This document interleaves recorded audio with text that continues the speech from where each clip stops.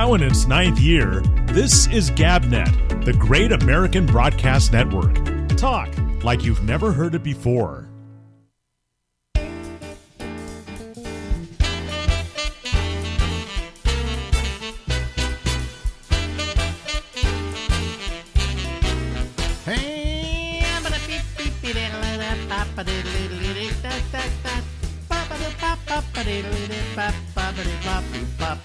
Hey, live from Harlem in New York, it's the Ramble with me. I'm Alex Bennett, and we go until midnight tonight from the East Coast of the United States.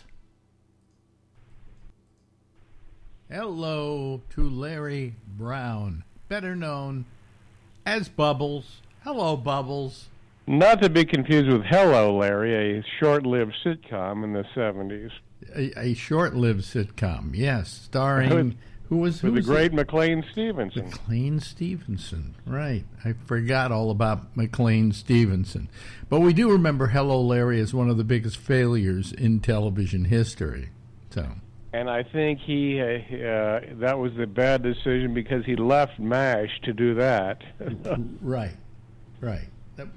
And did we ever hear much from McLean Stevenson after that?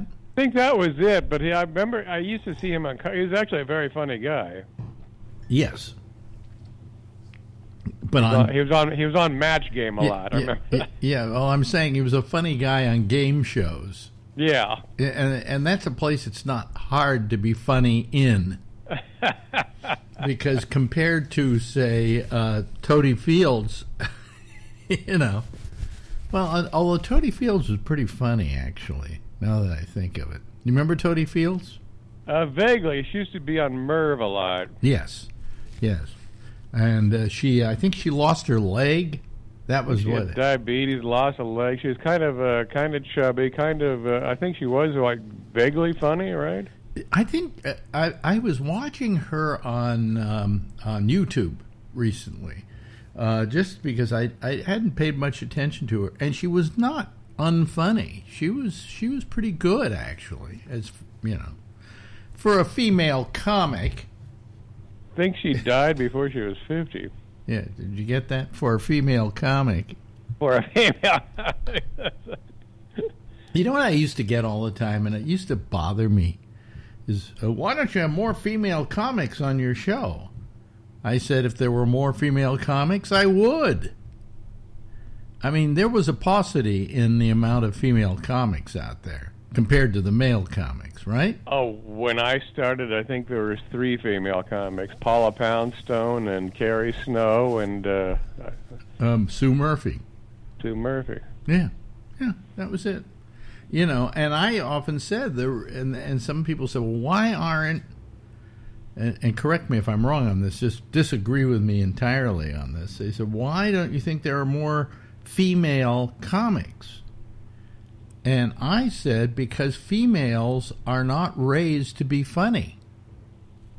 Does that make sense? Absolutely. Because what happens is guys go out in the field and play with each other, and they fart, and they make fart jokes, and they make this joke and that joke, and they act goofy, right? Guys act goofy that's part of our upbringing, is being goofy. And girls are told to maintain their dignity, be a nice little girl. Yeah, whatever. There's nothing more undignified, I think, than being a stand-up comic. So girls don't know how to be goofy. And I think that's pretty much true, because they're just not socialized to be goofy. Now, right. I don't know if it's different today. I don't think we have that many more female comics than we had then. No, there's a lot now. There's a lot, but still not proportionately to the amount of male comics. You get what I'm saying? Like, for instance, you want to talk about great female comics. I think one of the greatest is Sarah Silverman. I think she's amazing. We had, in the old days, we had people like Phyllis Diller, but she was a rarity. Well, she would be, I think Phyllis Diller was probably the pioneer. She was the first woman comic I'd ever seen. Yeah, I'm trying to think if there were many female comics. Well, you see, the female... Joan Rivers. Well, the female comics before that time were actually in movies. You know, they were doing comic roles in movies. And I always felt that, for instance, Lucille Ball, especially when she was younger, she was a Ford model. I mean, she was a pretty good-looking woman, right? Wow. And for her to suddenly be as goofy as she became on television was giving up a lot of that inbreeding they did with her as she was raised as a girl. You know, be dignified, look pretty, get all dressed up, you know, blah, blah, blah, blah. And yet, I always admired Lucille Ball, who could give up that ability to look beautiful, to look goofy. And so I always admired Lucille Ball for that. Later on, she kind of became crappy, but, you know. Yeah, that show was pretty bad, although apparently she was a hard-nosed businesswoman. Yes, well, what show are you talking about? The Lucy Show? The Lucy Show, yeah. That was a terrible show. That's where they fuzzed out her face and stuff like that, you know. Yeah, they did that to keep her from looking ugly. I don't know. Anyway, so I often said that female comics just didn't do well because they weren't trained to be that way. Guys just, you know, we're goofy. We act goofy. You don't mind being goofy, do you? No, that's part of being a comic. I think, there was that show about the amazing Mrs. Maisel. Maisel, yeah. Maisel. Yeah. And that was about, I guess, in early times of women breaking into comedy. And trying to, and not being taken seriously. Right. You know, and I mean, there were women who were funny. I mean, I'm trying to think of women I had on my show that made me laugh. Sue Murphy never made me laugh. Never made me laugh. But I'm trying to think who we had on, females. We had one lesbian comic on, and I'm trying to remember her name now. And I thought she was terrific. I thought she was great, you know. But then again, isn't that close to being raised a guy? You know, I mean. Who was it? Yeah. Sabrina Matthews. That's Sabrina. Right. Oh, sure. I love Sabrina. Sabrina was a terrific comic. Terrific. Yeah. Is she still around at all? That I don't. She's not here. I think she moved to the East Coast. Okay, I should try and find her if she's on the East Coast. Yeah. No, because she was terrific. She was just terrific. But you know, we do have some good female comics today. I think what's her name? Schumer, Amy Schumer. I'd like to not like her, but I do. I think she's quite funny. You know, and she writes good jokes. That's what's great about her. So, anyway, any female comics you've seen today that interest you? Let's see. There's a couple local here that no one would have heard of that are good, but what was I trying to think of? Female comics. You had Ellen on in her early days. Yes, we did. We did. In fact, I hired her for the Frost Amphitheater. That's right, Yeah. And I always, you know what I always said about her? I said, we all knew she was a lesbian. Okay, the only person didn't know she was a lesbian, I think, was Ellen. But anyway, we all knew she was a lesbian, but she didn't come out, right? And one day on the air, I outed her by saying, if only Ellen would come out as a lesbian, she would help the cause, okay? Because she's likable. People like her. Remember how her whole persona was being likable. She's very likable, yeah. And I said, so all America kind of fell in love with Ellen DeGeneres, and I said, if she'd just come out, she'd do just an amazing amount of good.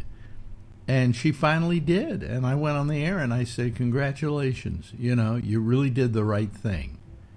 And I think she did more to advance gay causes than almost any other single person, because she was, you know, she was on the cover of Time magazine as having come out. You know, so, I mean, it did a lot of good. Did a lot of good. She should be proud of herself for what she did. And I always admired her for that. And she never came back on my show, so I don't know. There you go. Well, in the history of the San Francisco Comedy Competition, which started in '76, there's only one woman that ever won it. Who was it? Marsha Warfield. Oh, Marsha Warfield, yes. And that was early on, wasn't it? She won it in '79. She won the fourth one, yeah. Yeah, Marsha Warfield. Whatever happened to Marsha Warfield? She wound up on Night Court. She was on Night Court. Yeah. She played the bailiff or something like that. Yeah, she was. I never met her, but I heard she was very funny. And the story I heard about her was, remember when comics were doing those shows like Evening at the Improv, and they told her before she went on, "Oh, do 8 minutes," and we edited it down to 5. So she went up and did 5 minutes and walked off and said, "Edit that." Good for her. You gotta love that attitude. Yeah, no, that attitude is what made show business great. But I'm trying to think any other female comics that really. I mean, Joan Rivers, I think was terrific. And such an incredible work ethic. She wrote jokes every day. And worked hard, Jesus. Worked hard. She fought for everything she got.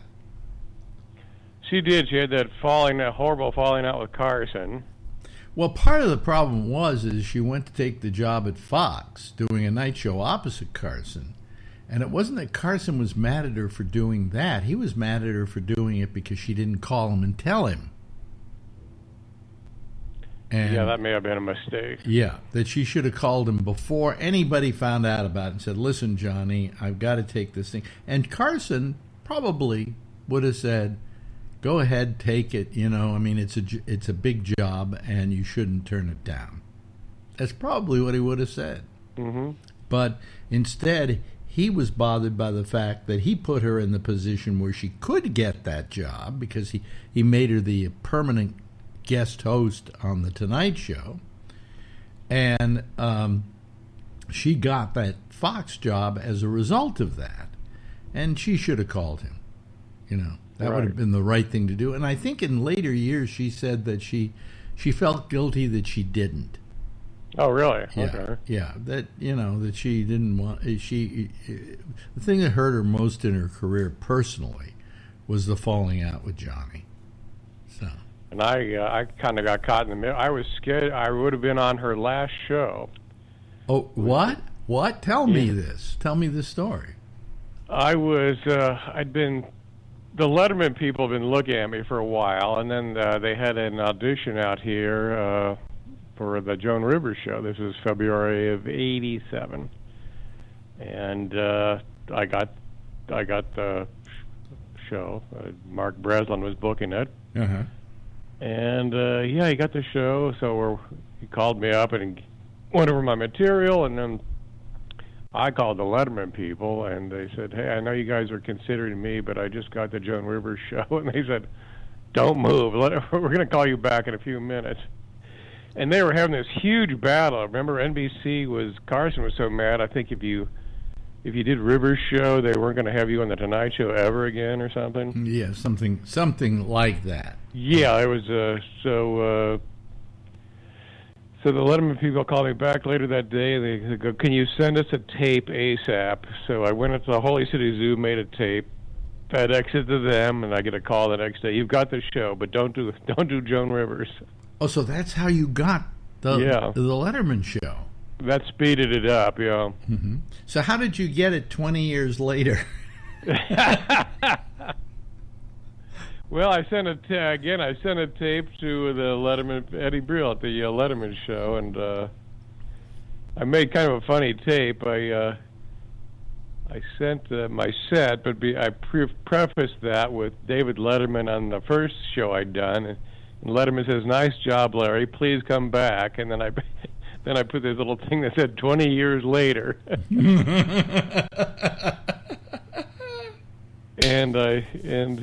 So Brill really liked the tape, and then they saw me live, and then I finally got it again. You did a massively great job on that show.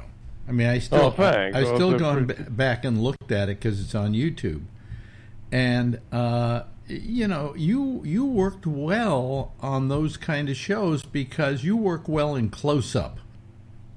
You have such a goofy looking face. Please don't take that the wrong way.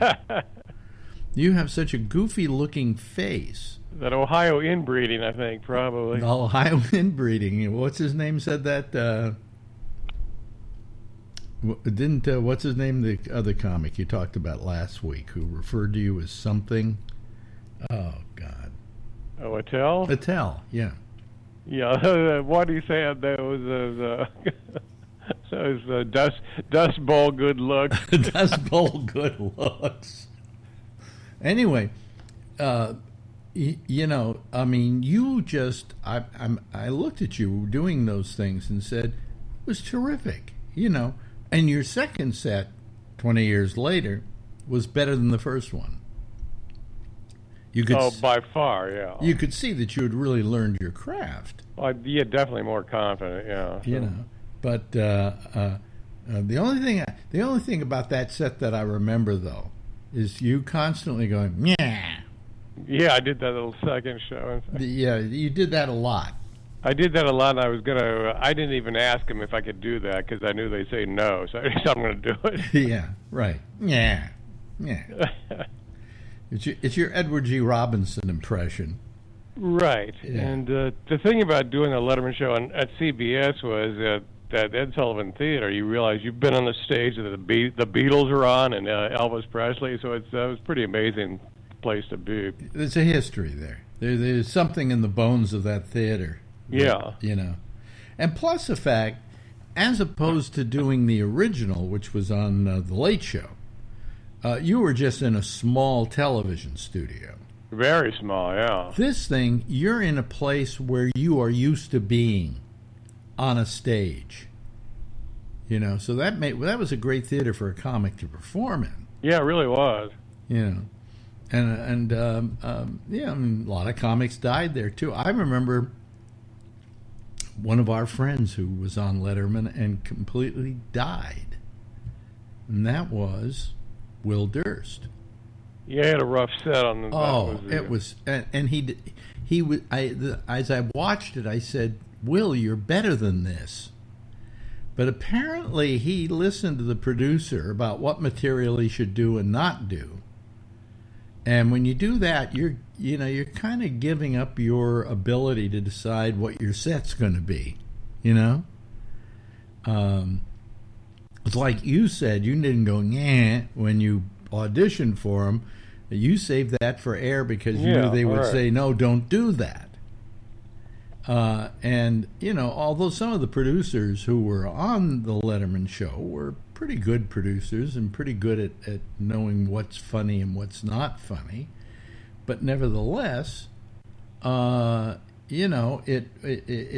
was a real problem for you to decide what to do and what not to do based on what the producer was telling you. Like the first set you did they tell you, well, don't do that, do this, you can't do that, you can't do this? Yeah, they did. I had a joke about a clown at a kid's birthday party blowing his brains out. They go, "Oh, you can't do that." And why?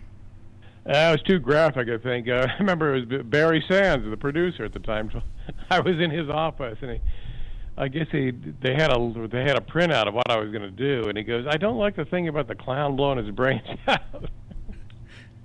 What happened was early on, who came to town scoping out talent for Letterman? I'm trying to remember who it was. I think Bob Morton. It was Bob Morton. Yeah. And I was out at I think Tommy T's with him. I was taking him around to see the comics. He did. I can tell you, this was that would have been May 11th, '85, because They did it at Cobb's on Friday, May 10th, that's where I did my audition. Then the next night they did Tommy T's in San Leandro. See, ladies and gentlemen, this is Rain Man. What date was that again? May 10th and 11th, 1985. Oh, God. Well, anyway, I was taking Morty around to to these various clubs to see the comics. And at one point he said, I think it was, I can't remember who it was, maybe it was Bob Rubin or somebody that I really liked. And I said, well, what did you think? He said, I love him. I said, he's incredible, but I can't put him on. And I said, why? He says, I'm here deciding what Dave's going to want, not what I want. And so most of his decisions were made on what he believed that, Dave would like. And he also sometimes would feel threatened by certain comics. He hated having, from what I was told, he hated having Robin Williams on the show. Really? Because he considered him uncontrollable. But he felt, I could see that, yeah. But he felt it a necessity to have him on because he was so popular. Mm-hmm. So I mean, when Morty said to me, "I'm deciding what Dave would want, not what I would want," I began to understand what was going on. And I guess you were perfect. Did you get your audition? Did you get your Letterman show off of that? Yeah, and it took a while because I went back to New York and I had one more audition to get the Letterman show, and then that one went bad, and then they said, well, we got to look at you again, and then that Joan Rivers thing came up, and that kind of expedited it. Yeah, all of a sudden they wanted you. Yeah. They wanted to get you, in case you got famous, they wanted to have you on, so they said, we had them first, But, yeah. Wow. That's I didn't know that story. About that. Yeah, and it turned out I had a girlfriend at the time who was so excited because Joan Rivers' last show, they would have had me and Duran Duran, and she was like going out of her mind. But it didn't happen. So. But it didn't happen. You had a girlfriend at the time? Yeah. Oh, okay. And so what happened 20 years later when you got your next girlfriend? I know. By then I was done with the girls. So. You were done with them? Yes. What made we should talk about this next time? What made you get fed up on women? Yeah, we can talk about that. But, yeah, because you're one of these people. I'll tell you, there's certain people, and we can talk about this next time too. I often mention to my wife about my friend Shecky that in all the years I knew him, there were things I didn't know about him, and I don't know what those things were. Because he never revealed himself much as to who he was or what he was thinking, I mean, I knew what his politics were and things like that, but I never, I knew him, but I didn't feel I knew him 100%, And I asked Marjorie last night, do you feel you know everything about me? And she says, no, I don't.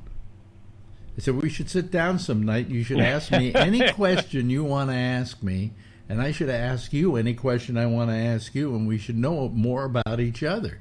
But I think people who are close spend their entire lives not really revealing themselves to the other person. Would you agree with that? Yeah, that's, there's some people are married to serial killers and never know it. So. He was treated the kids so well. Yeah. I never would have believed he was a child molester. Did you hear this great story? I heard this story. It was on Bill Maher last week. One of his guests told the story about in Scotland, or in Ireland rather, a guy was arrested for raping 2 women. And when he went to court, he revealed that he suddenly had decided to trans to a woman.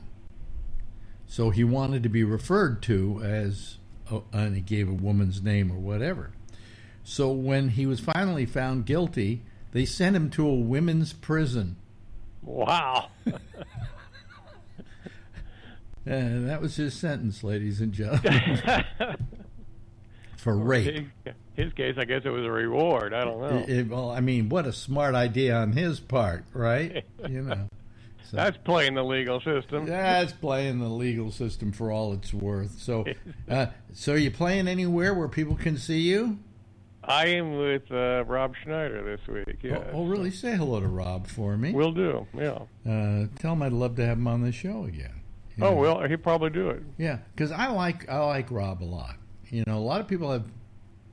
Whenever they did jokes about him on Family Guy, I was upset. Okay, you know, but he seemed to be the butt of a lot of jokes. So yeah, what the hell?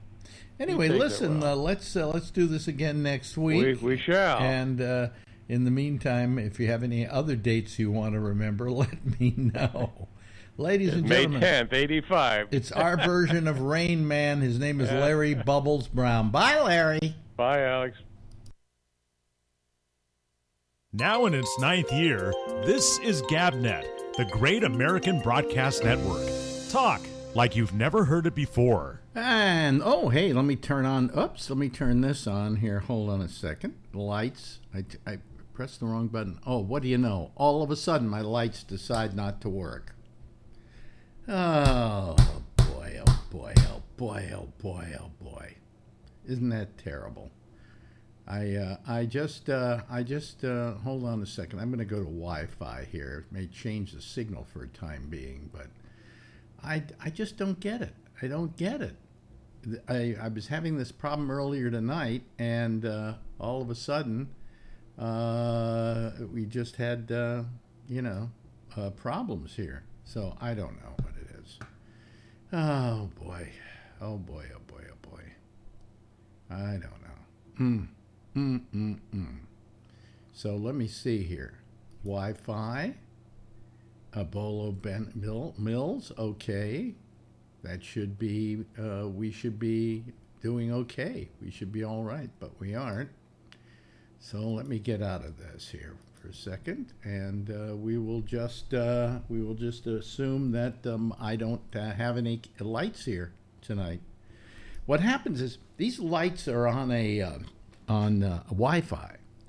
I'll never buy another pair of these again. These are Elgatos. But what happens is if something goes a little wacky with your Wi-Fi, it just goes out, you know. And it could be that later on during the hour, all of a sudden they will suddenly decide to work. But I don't have anything here to push it with here, so I have no idea. Anyway, I could, let me see here. Let me do this. Show webcam panels. Let me see here. If I want to try this, this will brighten me up. No, it was supposed to brighten me up. Oh, boy. I don't get it. Anyway, well, what the hell. I'll sit here in the dark while I talk to people. I hate this. I'm getting to the point where this is just getting to be ridiculous, okay?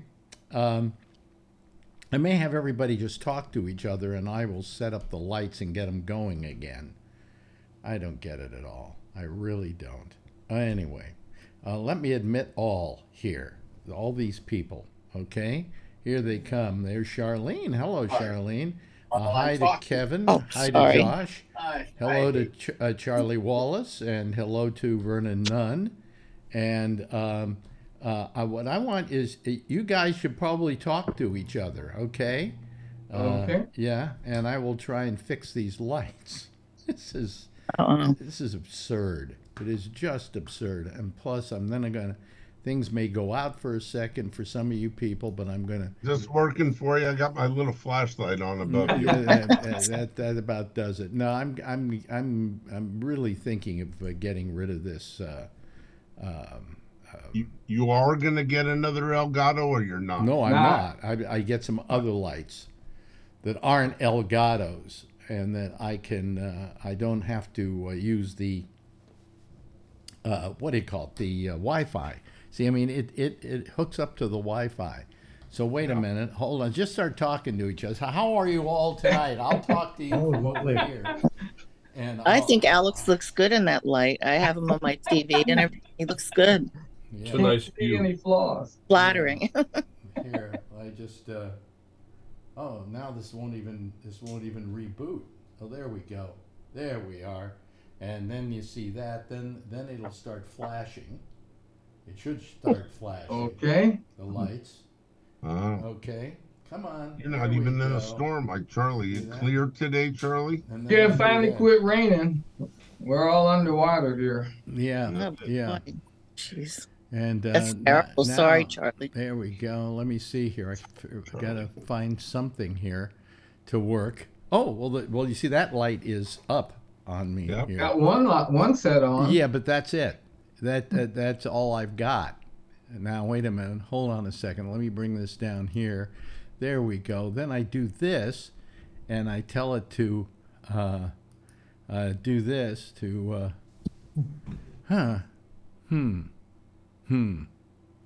Well, it's not doing anything. Let me see here. Jeff was nice enough to turn another light on for you. Yeah.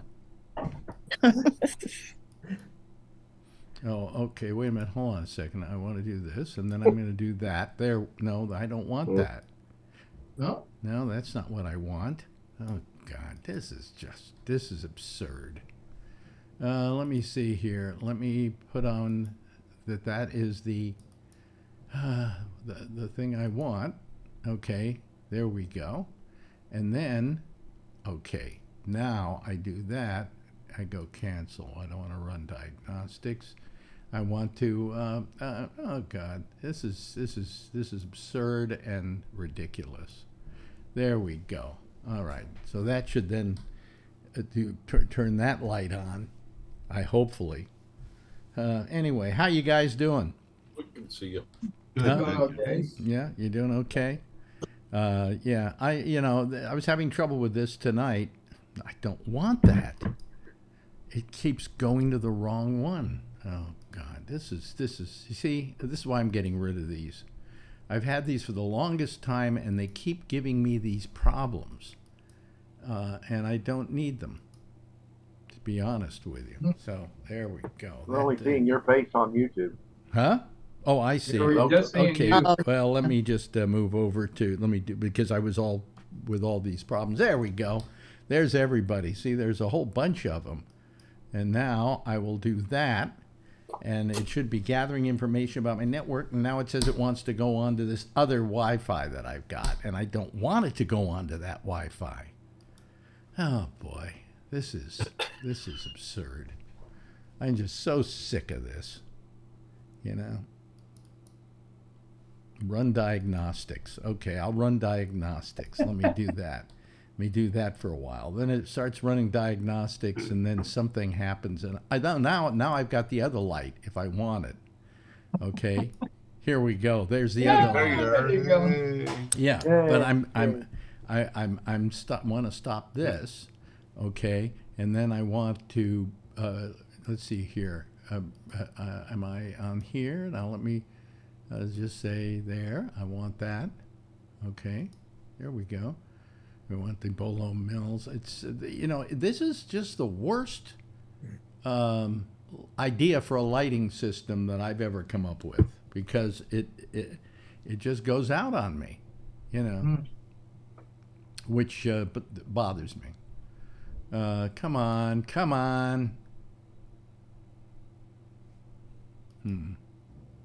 No, I don't want that. That's not what I want. Okay, let me get rid of that. And you look good. What? You look good. Yeah, but one of these lights is too bright. Okay, so anyway, how are you all doing? Everybody, say hello. Well, Charlie's Rain has moved up to Kentucky finally. What? Oh, I did. Huh? Oh, Charlie's Rain has moved up to Kentucky. Oh, Charlie's Rain. Yeah. That storm. Yeah.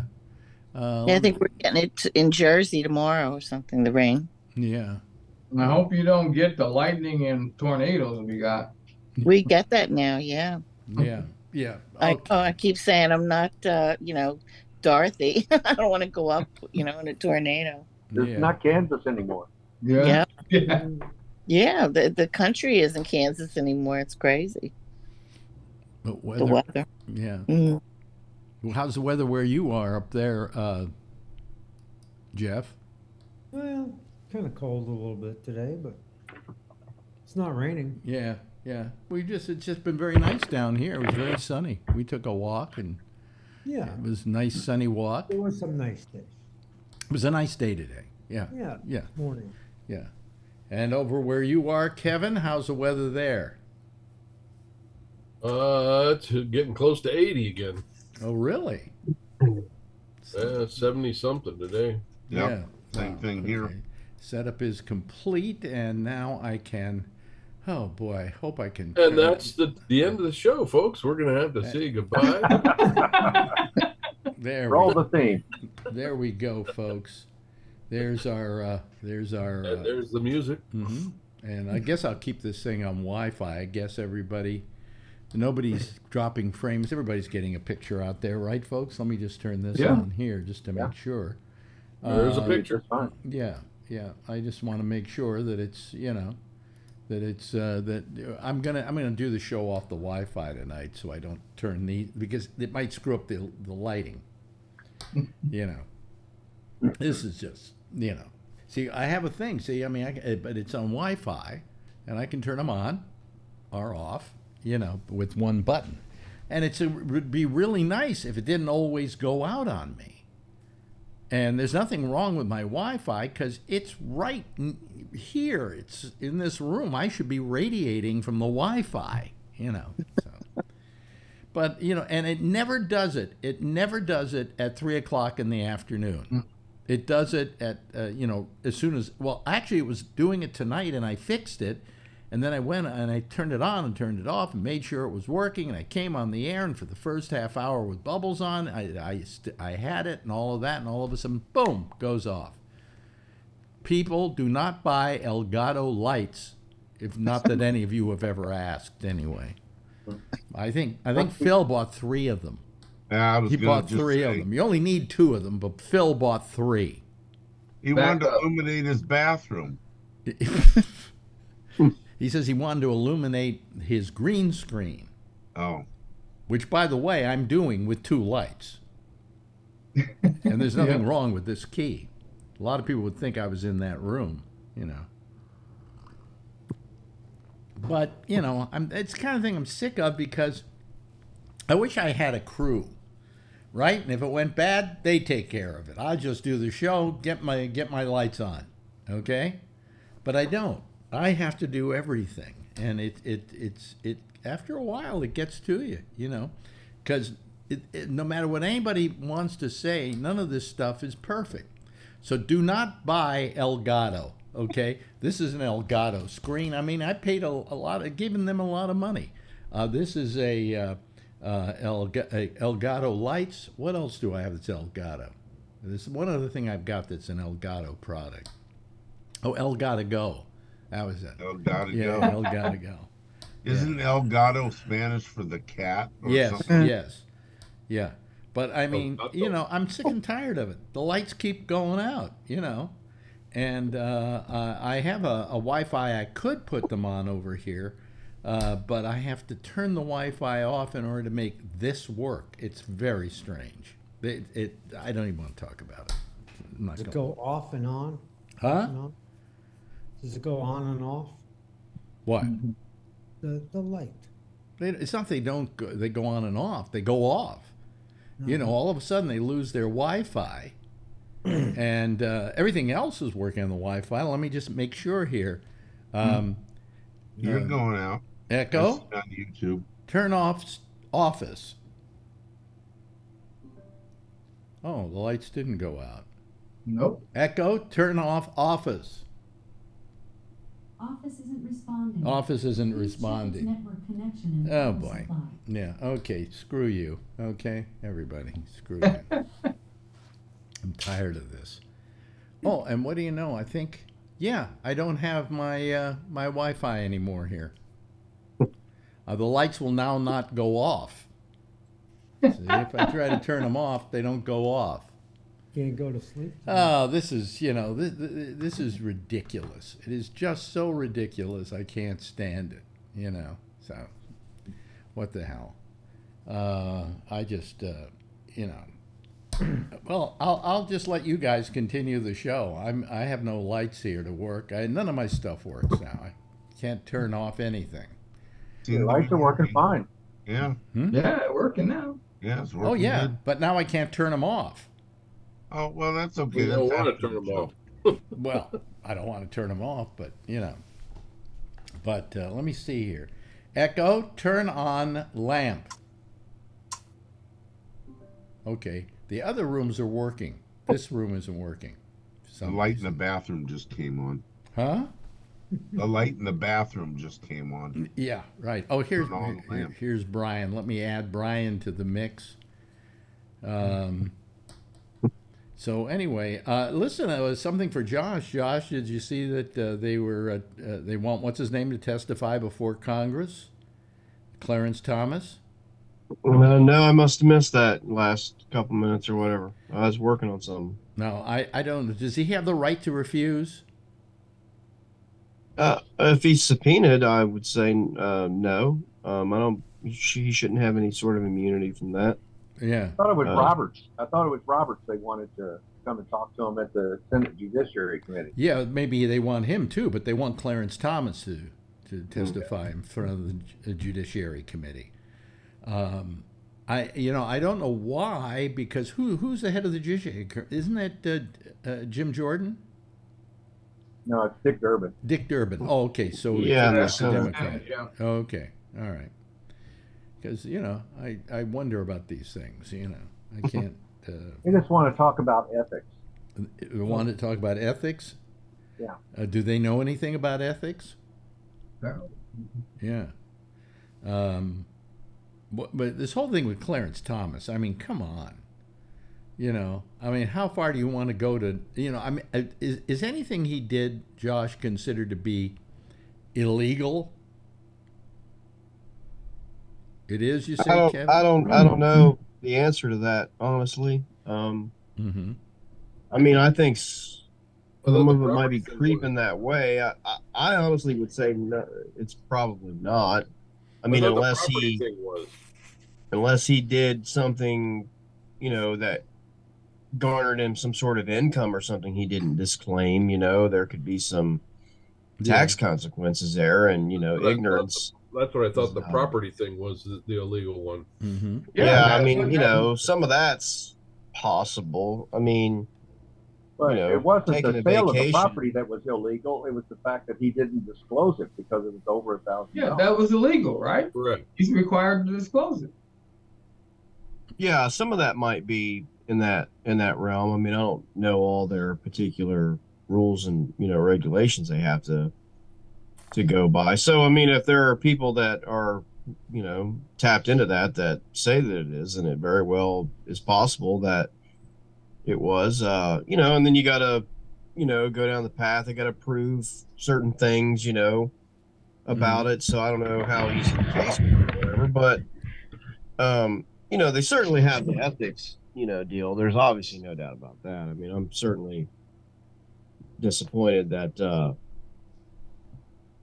some of the stuff that he did is a little ridiculous. So I mean, I don't have any problem with that at all. I mean, he should have to come testify. He should have to explain himself personally. They should be the first step in their investigation. Should be the first step in whatever path the Senate Judiciary wants to take. I mean, look, the Supreme Court is an equal branch of government, but there's no doubt that Congress was set up with the power of oversight of that court. They're allowed to create courts, and they're allowed to adjust courts and things like that. So they have clear oversight, they have power, and they're well within their rights to use it, and they should, because there is probably something there. I mean, we're going to treat it just like anything else, right? He's been accused of something. Mm-hmm. We're not just going to, he's accused on, Monday at noon, and by, after lunch, we should impeach him. No, we got to look into it, right? I mean, that's the way it works here, and that's the way it should work here, especially when you start talking about someone losing a job. I mean, a job is a job, right? You wouldn't want to get fired from your job just because you got accused of something. You'd want a fair hearing, right? So he can have that, but to me, it looks, fishy at best, right? So I think they're probably going to look into it, and they should. I mean, I don't know. I didn't see the story about anyone testifying yet. Like I said, I was working on some stuff here the last few hours, and I read an article about the abortion case, and maybe that headline is up there and I missed it, but they should have him testify, and maybe the Chief Justice. I think the Chief Justice did anything wrong, but you know, I think he would testify if he's called. When it comes to the abortion pill situation, what did they exactly rule today? Was it just that for the time being, they allow it to go back to the 5th District Court or something like that?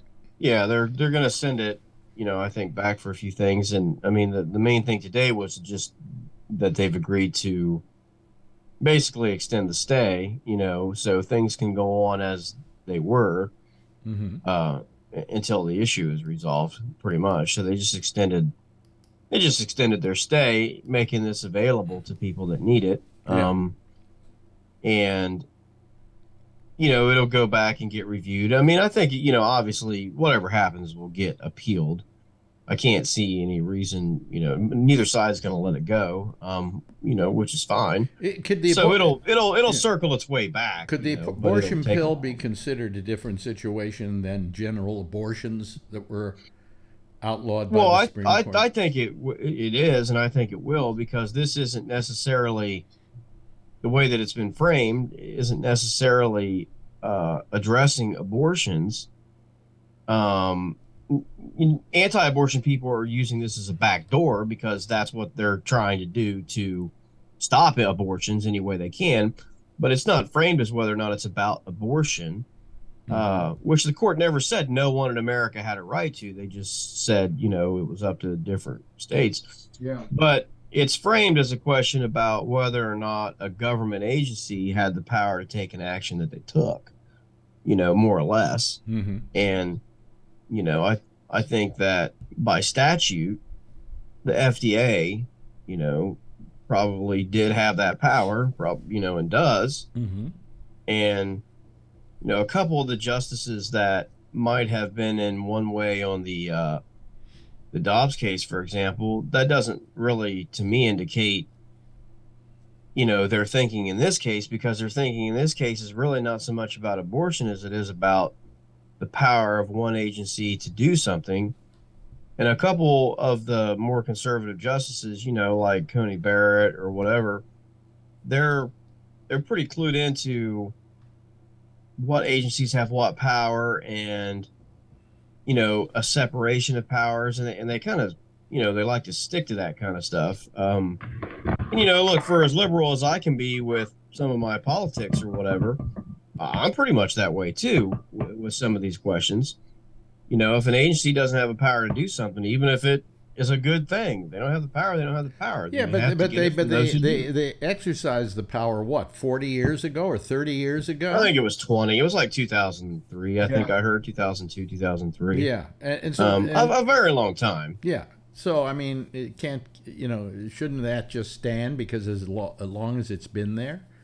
You know, well, that's part of the counter. What they're claiming is the reason they want the pill banned is because it is dangerous for women. Right. And yet 0.01% of people have had negative consequences as a result of taking that pill.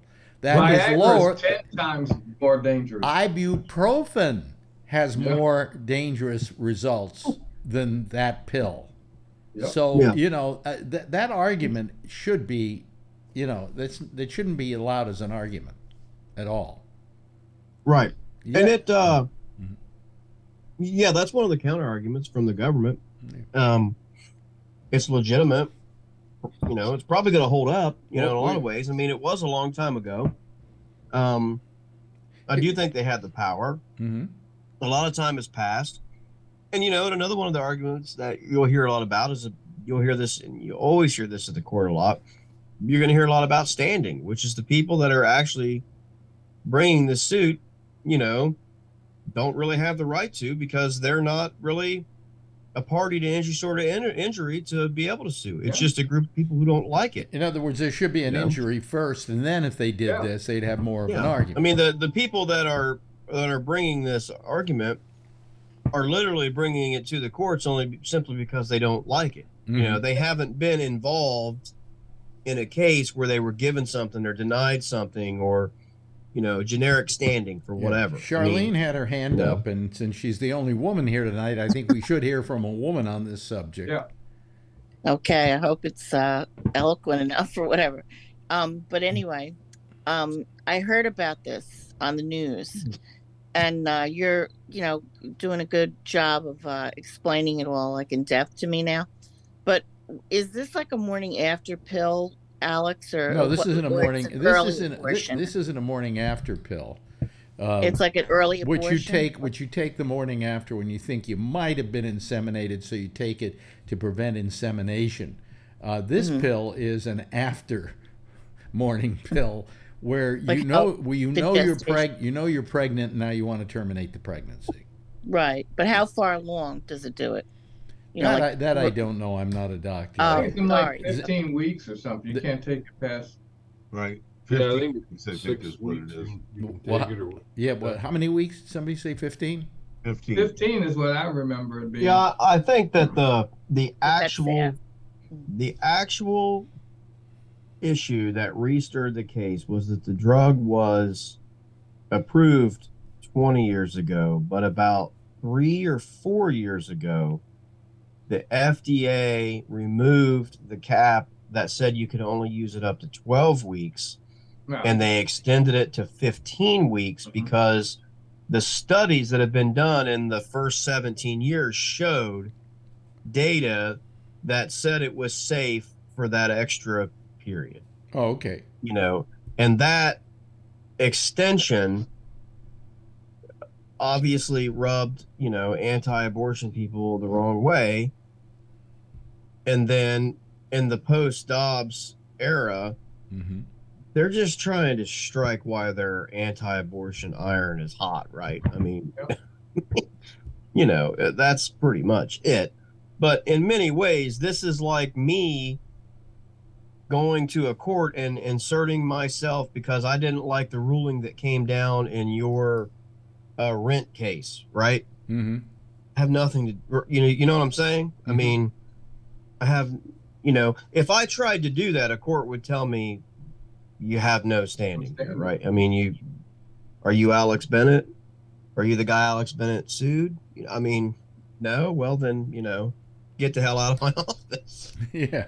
So I mean, it's kind of, I mean, that's a really stupid. Well, example, I mean, to begin with, so many people today are anti-science, and they just do things like this without any scientific backing on it.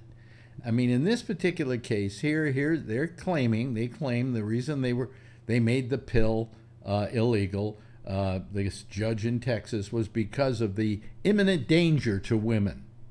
Yeah. And I'm telling you, there is no danger to women. I would tell those same women, don't use ibuprofen if you're worried about having a risk from a pill.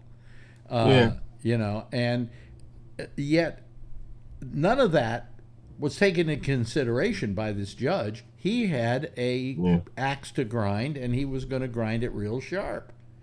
Then you had another judge who had another axe to grind, and he decided to say, no, it's still legal. And then that went to the Supreme Court, and they said, God, we don't want to handle this again. God, this is like, plus we got Clarence Thomas over here with problems. We don't want people mad at us, I mean, I'm sure they could live without it, but I mean, they're gonna have to. It's not permanent, is it? Eventually, it goes back down to the lower courts. Something? I think they should be allowed to.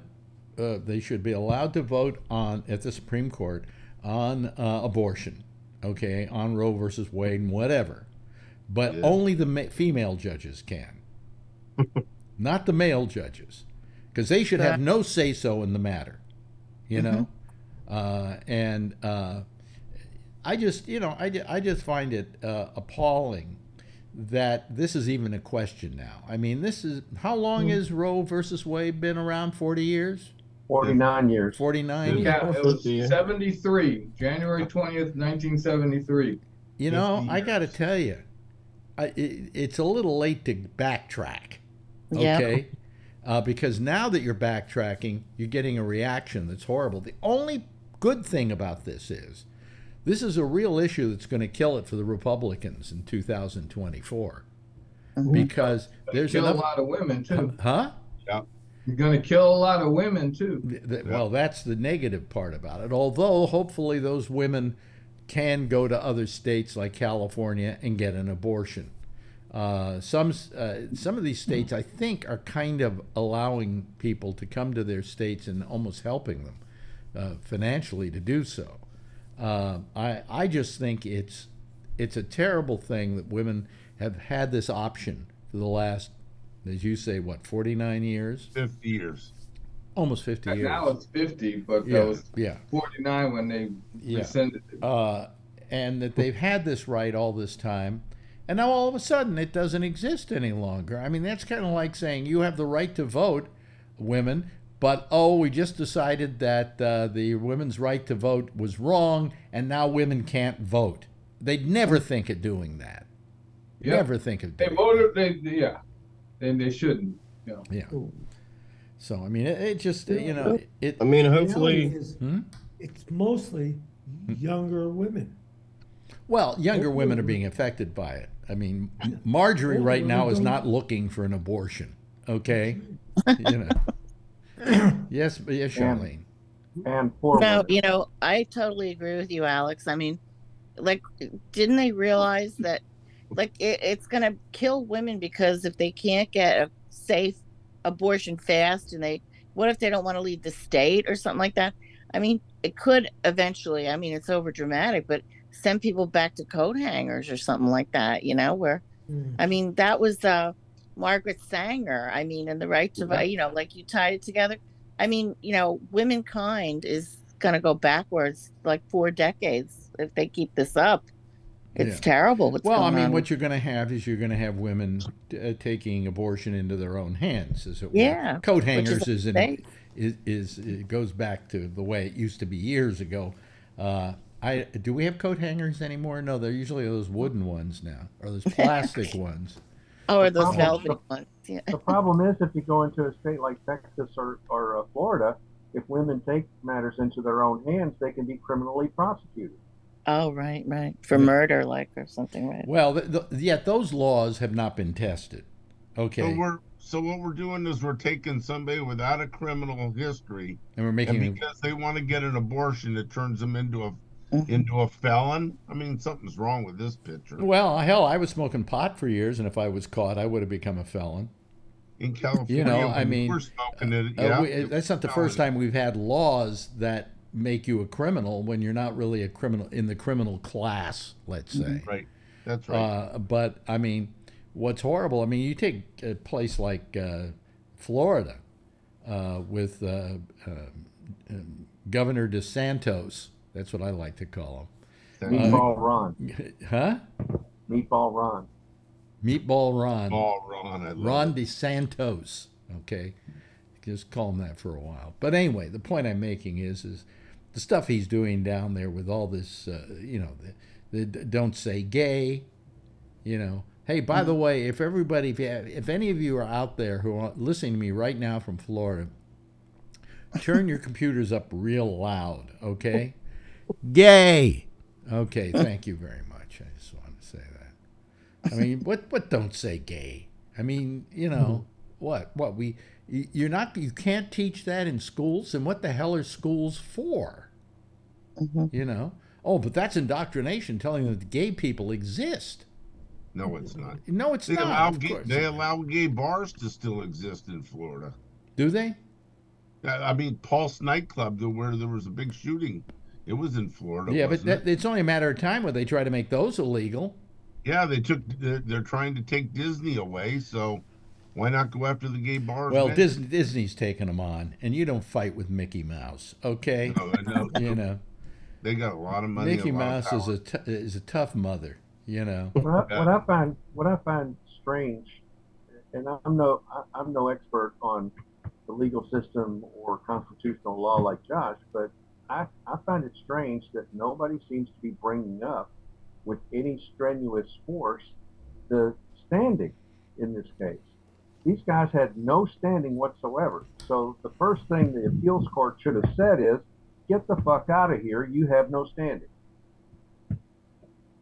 The appeals court on the abortion thing? Yeah. That Texas judge ruled, and it went to the appeals court. Okay. Well, the Texas judge ruling was wrong because the people who brought the case had no standing. Why did they have no standing? Because they were not injured. Oh, they were not injured. Okay. Well, then what? Who? Again, I don't know the ins and outs of this case, but when you say they had no standing, in other words, they went to a judge and asked for a determination on something where they had no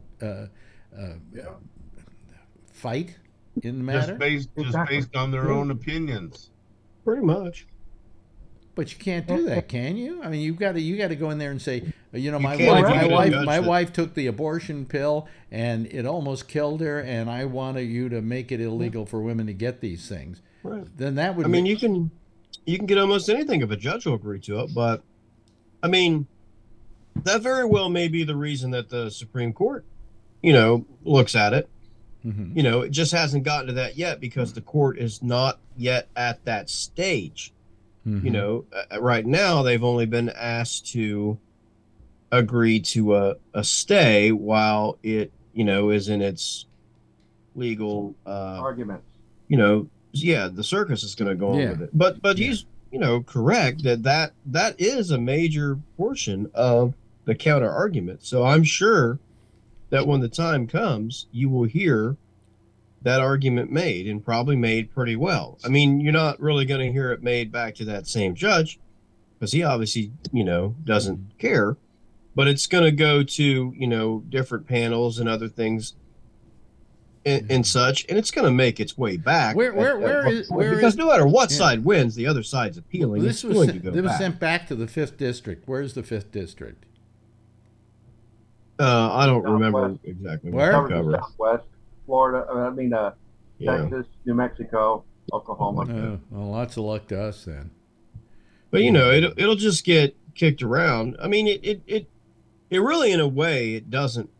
To me, I guess it doesn't matter much what it goes back and what the ruling is, because no matter what, neither side is going to drop it, right? Okay, but what's going to if our side won tomorrow, the other side isn't going to drop it. And if they win tomorrow, we're not, right? I mean, I'm saying so it's... Well, Republicans in the last election, who in their area were, pro-life, and for Roe versus Wade being obliterated, didn't win their districts. Yeah, it wasn't a big winner for them. I mean, it's a bad issue for them to be in a. What they're also in a way. What they're also on the wrong side of, and this is what gets me about the Republicans. Since when have the Republicans been pro-Russian? Mm. Because Trump what they've done, huh? Since Trump came in. I mean, the thing is that they want to do away in the budget with helping Ukraine, sending weapons and material and money to Ukraine, and they so want that what it really comes out to is being pro-Russia, pro-Putin, pro-Putin. Now, when did the Republicans suddenly side with the Russians? I mean, weren't they always against the Russians? Always. They always claimed that our side were like, pseudo-communists, and whatever. I mean, what happened here? Don't they know that they're again on the wrong side of the issue? Well, they're hiding behind the fact that they're being conservative. And I want to know, but that's not conservative. I understand that this is shall we say, a small factor in the Republican Party that's running the whole party. I mean, I don't think that if you got all these guys into a room by themselves and asked most of the Republicans how they feel about what's going on, they veer towards the middle. They wouldn't veer towards MAGA.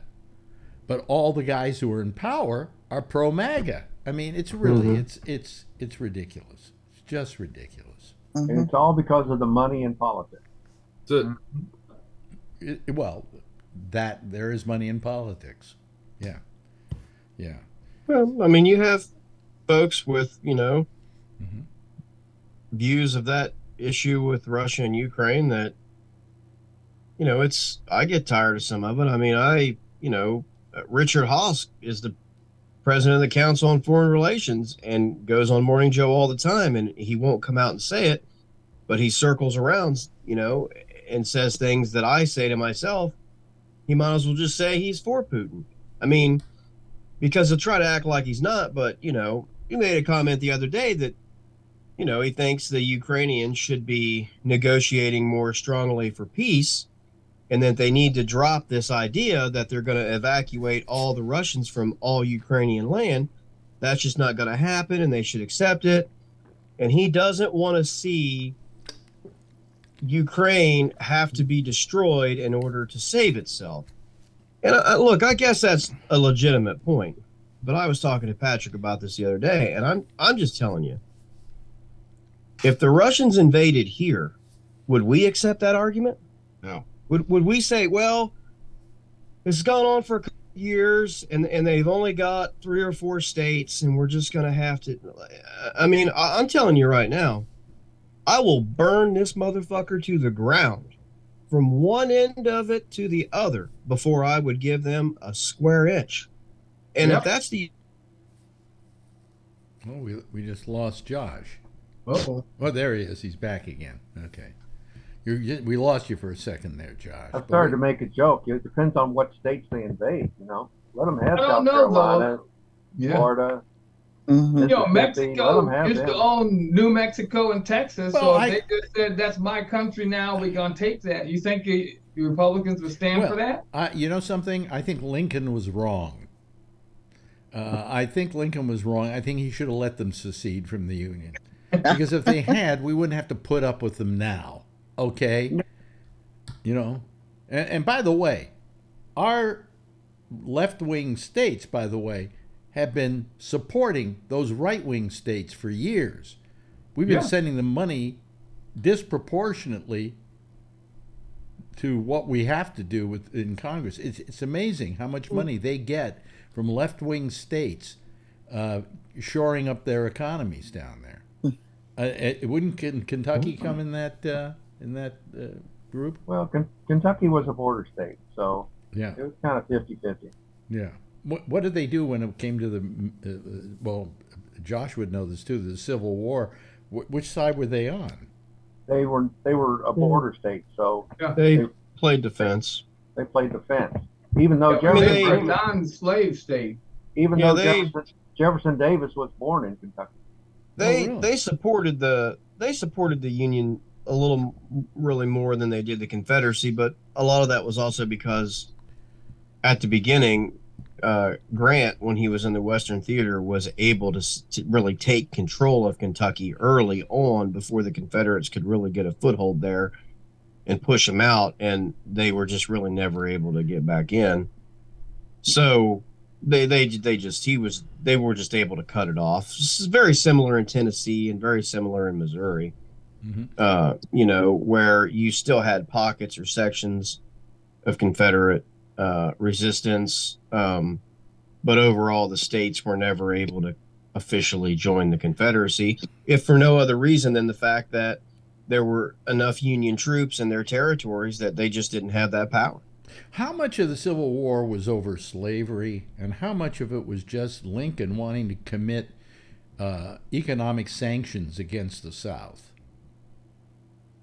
I don't know that I'd term it that way. I mean, Lincoln's stance was just that, secession wasn't legal, and it wasn't allowed. But why were they seceding? Well, they were seceding over slavery. They may call them state rights or whatever. It was slavery. The Vice President of the Confederacy admitted that in a speech. Yeah, but wasn't slavery an economic issue? In other words, if you did away with slavery, you were for the Confederacy. It was you were choking the Confederacy's livelihood, as it were. Actually, the Civil War came about because of an argument over the expansion of slavery into places like Missouri and Kansas and the Dakotas. Lincoln did not want to let it expand into those areas, and the South was concerned that if they were not able to expand in those areas, that it would strangle their economy. Yeah. Well, I mean, the fear was, always was, with an expansion of states comes more representatives to Congress, right? To both branches. So if you continue to add free states, then you will theoretically, and this is what would have happened, you would add legislators who were not for the continuation of slavery. So at some point you would have legislated it away, which, as you said, was an economic issue for Southerners, for Southern aristocracy. What do you, Brian found something interesting. What were you? You had a. No, I choked. Oh, you almost choked? died on camera. Yeah, it's okay. Oh, that's fun. The difference between choking and laughing is eventually you're dead from choking.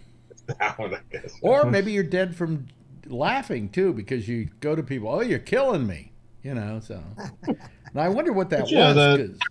The Confederacy, their theory, and it's fair enough, was that without slavery they wouldn't be able to survive or maintain the livelihoods that that they had at the time, and they were just never willing to give it up.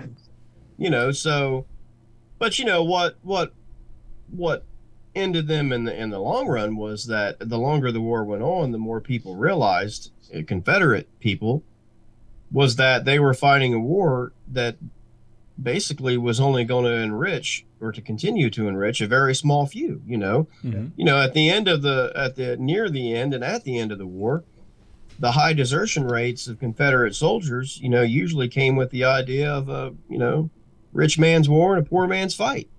There were very few Confederate soldiers that owned slaves. I mean, the people that owned slaves didn't really put a uniform on and serve. Some did, mostly as officers, higher ranking officers.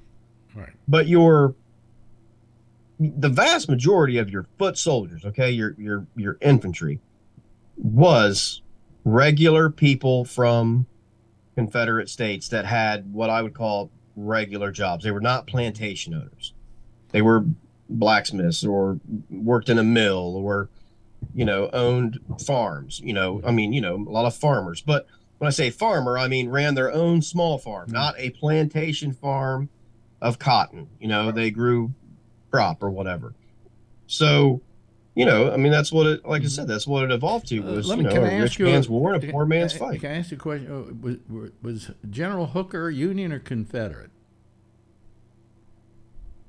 I could have called it. Steering? Huh? No, I don't. There was a General Hooker, and the name for prostitutes came from the fact that he would hire women for his troops. I'm sure Brian's nodding yes, because that's a piece of history Brian has made himself abundantly aware of. I've heard you say that before, yeah. Yeah, no, but he That's did. a great one, Alex. And I'm just thinking, if he was with the Union, good for our side. Good for our side. Both Brian and Josh choked. Listen, the other thing I want to bring up is that there's somebody out there that really, if he doesn't wind up suing somebody, I don't know who could. Alec Baldwin. Have you heard the latest on this deal? Alec Baldwin, they've dropped the charges against him, at least temporarily, because they have found that the gun that was used, the trigger had been altered, that had been changed. And so it could have gone off without even pulling on it, or even putting great pressure on it. So they decided, and this is after a year. And I think Baldwin has a great case here against the state of New Mexico, I think is where this happened. Yes. Because, he just, he's had a whole year of probably not being able to get work, and it's amazing. And I think he should sue the bejesus out of them. Yes, Charlie. General Joseph Hooker was a Union officer. Very good for our side. Of the troops of the Potomac. Yeah, well, only a northerner could think of hookers. So. Sorry, I think I answered you, and I guess I was muted. Sorry. Oh, okay. Oh, okay. Yeah, he was a Union general though. He lost it. He had the bungle at Chancellorsville. Yeah. So he got Robert E. Lee beat him right after that. Yeah, well, because his troops were too busy screwing. So it was. Sounds like all the Union generals before him. But anyway, getting back to Baldwin, when I heard about this finally, I just felt, what a crime. What a horrible, horrible crime this is. That they waited a year, and it was all because, and here's a perfect case of a state deciding that they were going to go after somebody only because he was famous. Mm-hmm. Yeah. And to not supply the information that they had, and they must have had it early on, that this was a newer trigger, or what do you call it? Whatever. It made it more sensitive to go off.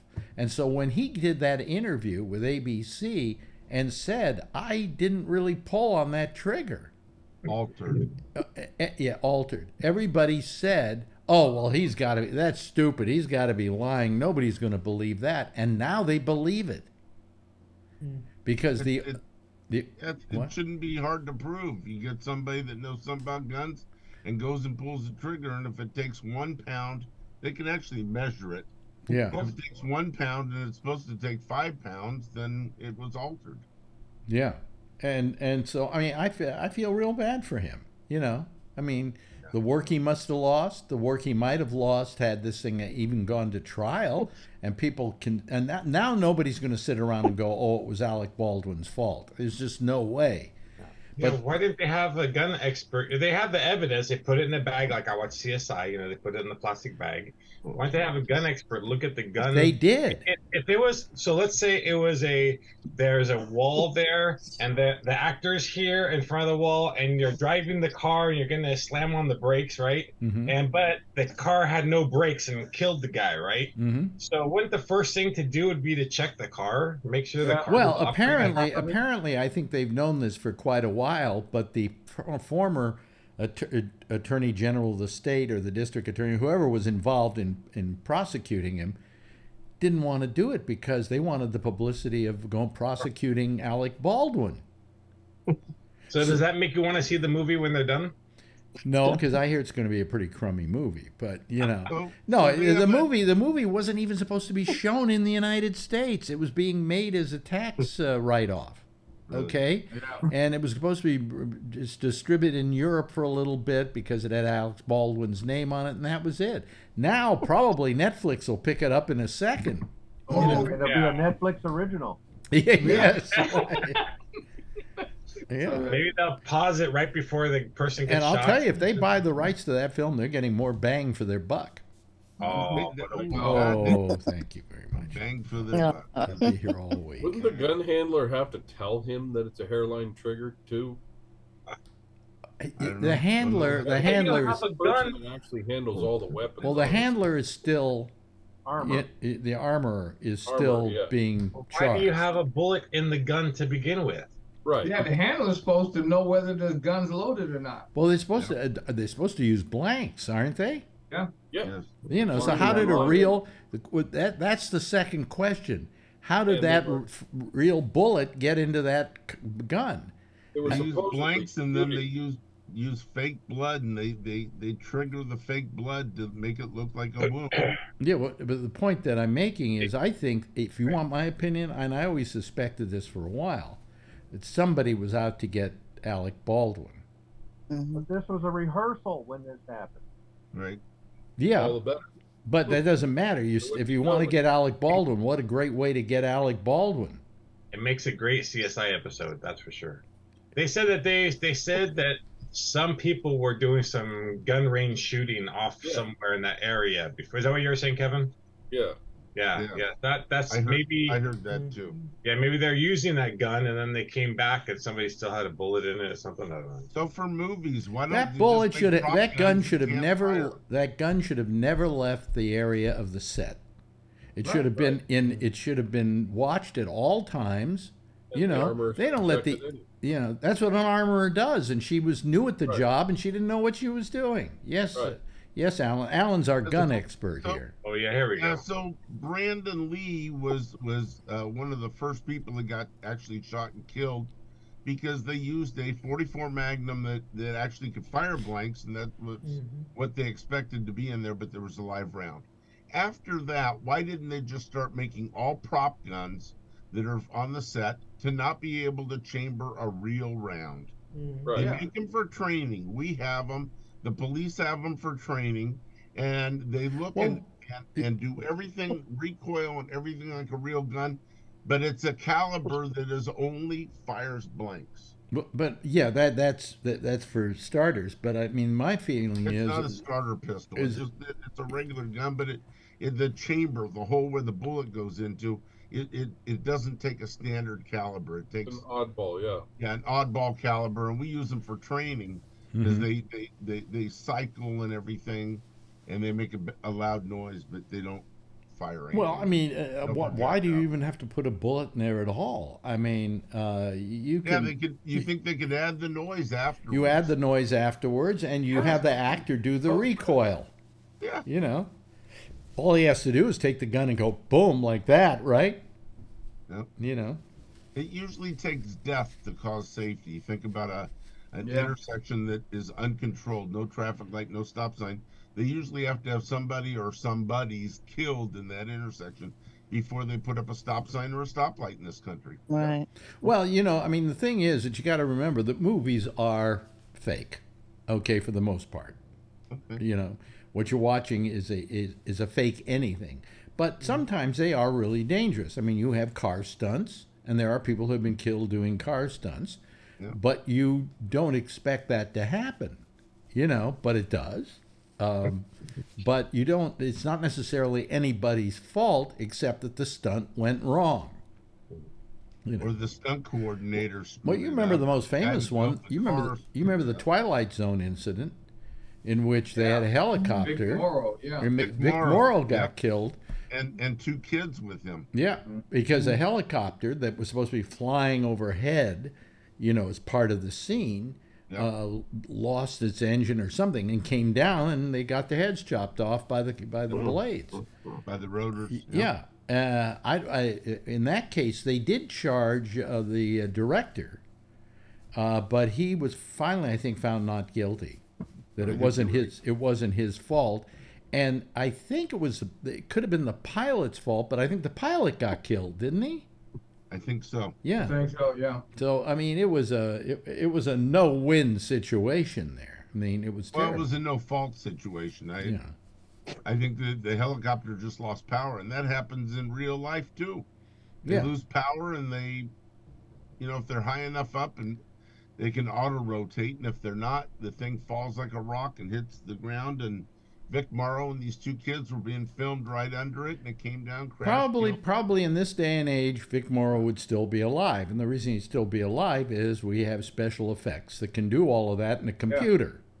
Okay. CGI. Yeah. In those days, we did everything as practical effects. Absolutely. You know, and it was pretty. You know, the terrible situation. But that's another case where somebody got killed. It happens. I mean, it happened to Brandon Lee. And I think we can name some other people that it happened to as well. Anyway, let me just start the theme here. I know you can't hear it, and I can't figure out why, because you can hear me. So we had no subject tonight. I listened to last night's show today and Drive to Lodi, and you guys were talking about otters all night. I was really disappointed there's no topic tonight. Oh yeah, we didn't bring up a topic. Well, next on Thursday nights it's going to be a topic night. I think we're going to talk. You got to wear a special shirt for Thursday nights, okay? And we'll talk probably Wednesday. I think we'll talk weasels, is what we'll do.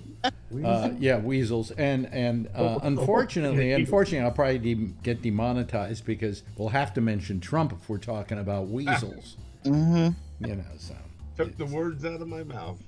Yeah, I beat you to it, huh? Yeah.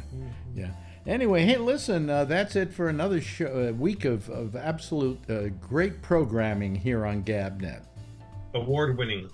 Award-winning. Yeah, yeah. Well, I got my Grammys already, and I'm never giving them back. Okay. Emmys. Although they're starting to get a little tarnished, and the plaque that says what it's for is starting to fade.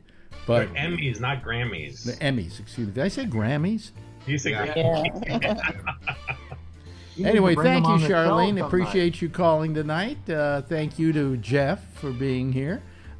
Kevin, good to see you. What's the T-shirt? Athletics Baseball. It says Oakland A's. R.I.P. Mm-hmm. And thank you, Josh. Thank you to Charlie Wallace. Thank you to our old friend, Mr. Vernon Nunn.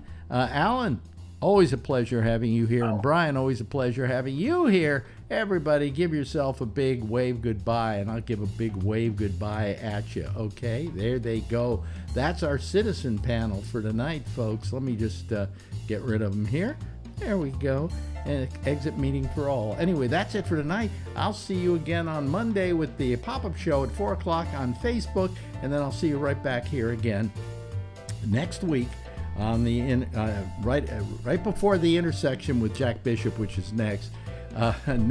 Next Wednesday. I tried to get it all in at one time. Next Wednesday at 10:30, same time, same station in life, and as always, if you see her, tell her I love her, okay? Good night, everybody. Have a nice weekend.